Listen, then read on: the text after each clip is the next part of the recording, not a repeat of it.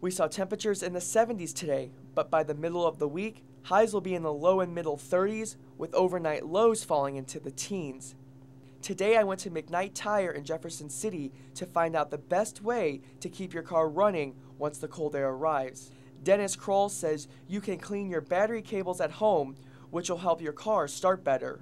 If the battery cables are dirty, then it's a matter you can take those off, any little bit of sandpaper, emery cloth.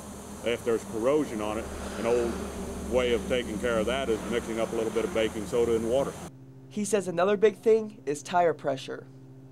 Tire pressure is the big thing to check, to make sure that that's the proper manufacturer's recommended pressure and everything. The way to find out the appropriate pressure for your car's tires in the cold weather is by looking on the inside of the driver's side door, where it is usually listed on a sticker.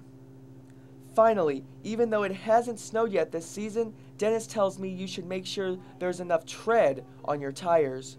Look at your tread depth on it. If you can, the old thing is if you can stick a penny in there and you can see Lincoln's head, why, you maybe need to think about getting some new tires.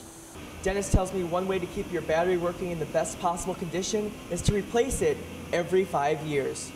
In Jefferson City, Meteorologist Dan Ebner, KRCG 13 News.